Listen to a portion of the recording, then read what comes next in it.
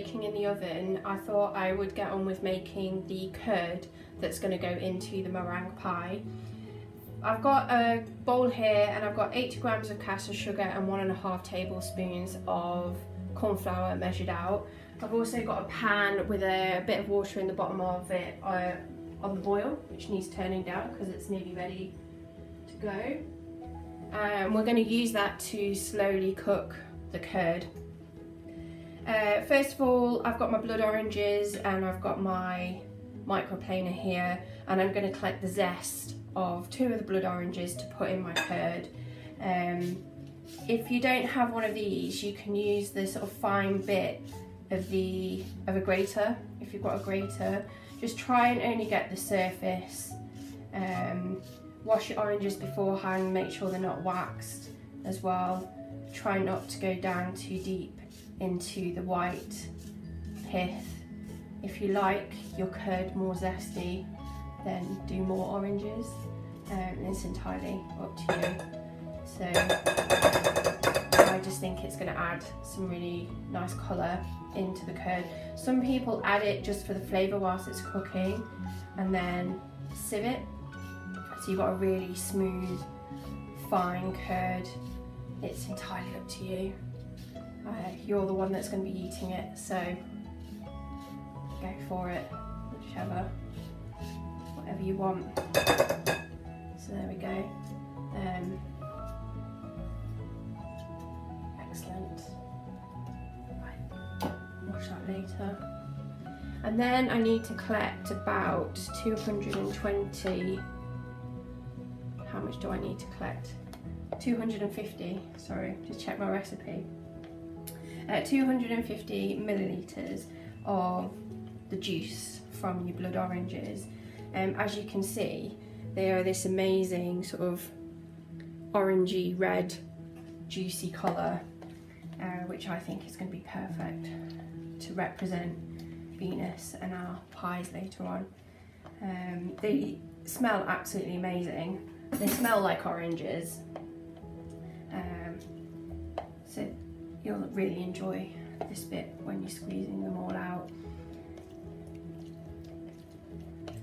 So there we go. If you don't have enough blood oranges to bring this up to 250 millilitres, you can just add in a little bit of cold water to bring it up. So don't worry too much about that. You'll still get the flavour as well. We're also going to add a little bit of lemon juice into it, just to add a bit more tartness, because the meringue is going to be quite sweet and the pastry's got some sugar in as well, so that's a sweet pastry. So you need that acidity to balance out the flavours. And blood oranges are just a bit more sweeter than lemons are. So we're going to add just a little bit of lemon juice in, just to try and help balance the flavours of the pie.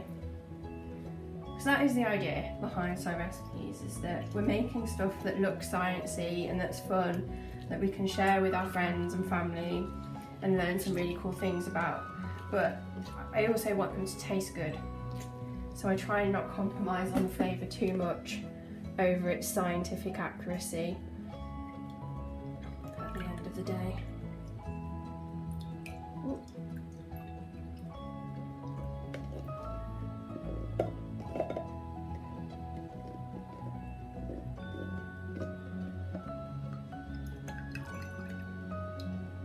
So what are we at? Almost at 200 mils. So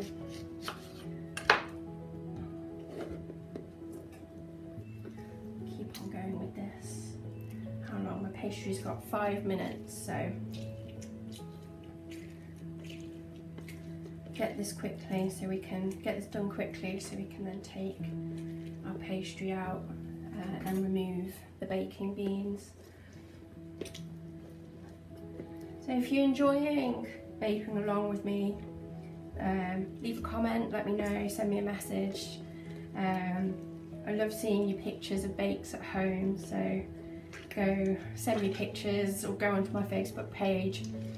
It's under SciRecipes, and share your bakes.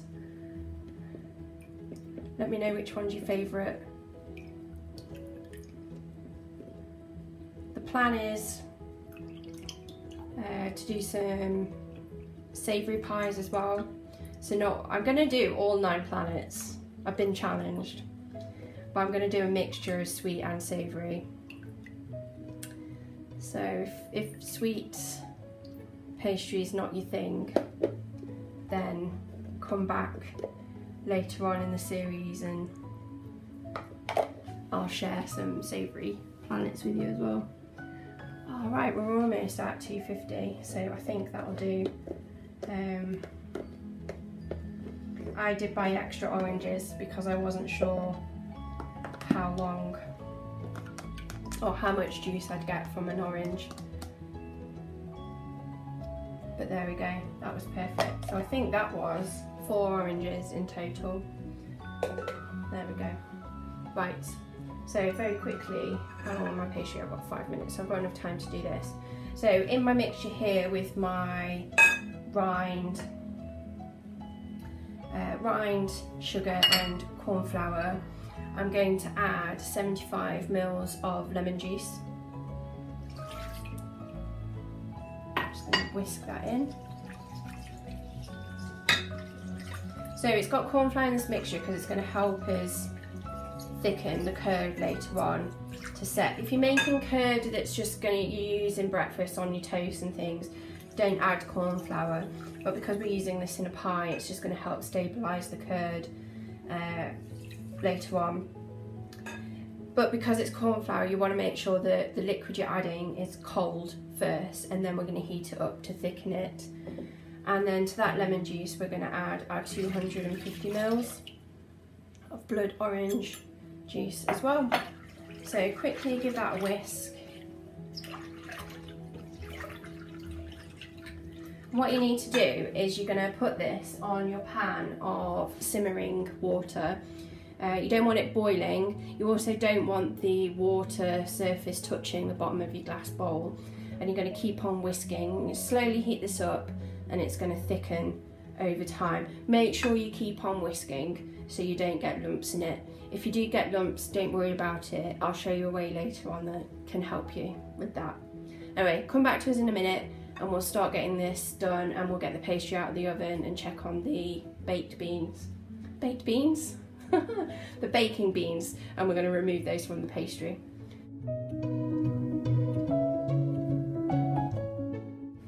So the buzzer went off for the pastry just as I was putting the mixture for the curd on the pan. You can just sort of see it behind me, it's on the hob here. And I just whisked it and leave it for a little while so I can remove the baking beans from the pastry. So grab the corners as best you can, leaving one open. A bit difficult in your oven gloves, but the oven gloves are important because it's very hot and you don't want to burn your hands. And then just pour your beans.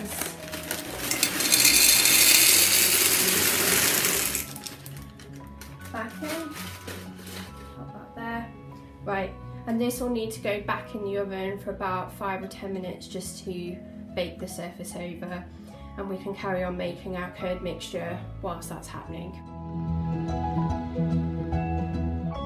The curd mixture heating up on the hob, and I've got the pastry finishing off the blind baking in the oven. So very quickly I'm going to do the next stage of the curd, and that's going to be separating our eggs. You're going to need 4 large eggs, and we're going to use the egg whites for the meringue topping later on, and we're going to use the egg yolks to thicken up the curd in the next stage. I've got my bowl out ready. I'm going to use my mixer to whisk my egg whites up. So I've got my bowl out ready to collect the egg whites, and I've just got a little bowl to collect the egg yolks. And I'm very quickly just going to break and separate the 4 eggs that I need. Ooh, I did not want to play. I use the eggshells and I just squidge them around like this and put them in the bowl. There are gadgets you can buy that help you separate the eggs. What you don't want is any egg yolk getting into your egg white mixture. So if you start to see the egg yolk break, just put it straight into your bowl for later on. It doesn't matter if there's a few bits of egg white into your curd mixture. As I was sort of preparing or investigating the best way to make this recipe, I was looking at different ways of making the curd mixture, and there are lots of schools of thought about, do you make curd with all the egg, just egg white, just the yolk? And there's a lot of opinions out there. I think if you want a runnier curd, you're going to use all the egg. So there are some recipes out there that will use like 3 egg yolks and then 3 whole eggs, whichever one you want. But because this recipe we want our curd to be quite firm and set, I've only used egg yolks, and it's great because we're using all the egg up, so you won't have any egg left over at the end of this recipe to try and work out what to do with it. So leave the egg yolks to one side, we're going to use those in a second. The egg whites I'd cover up if you can and just put in the fridge and keep them fresh, and we'll make our meringue later on.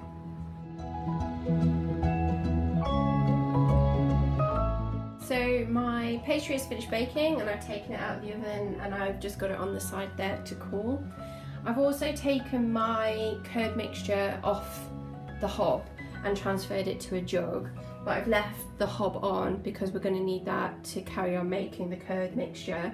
I've also turned the oven down to 140 degrees C, so do this immediately as soon as the pastry's out, because that's the temperature we're going to cook the meringue at, and you don't want the oven too hot when that meringue mixture goes back in. We'll carry on making our curd. So I've just taken this out. This is too hot to immediately add eggs to. If we added it straight away, you'd start cooking the eggs. So what I've done, I've transferred it to a jug. I'm going to put the eggs into our bowl.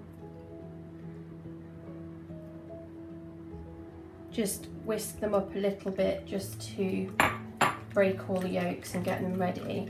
And then I'm going to slowly just pour a little bit of mixture in and keep on whisking.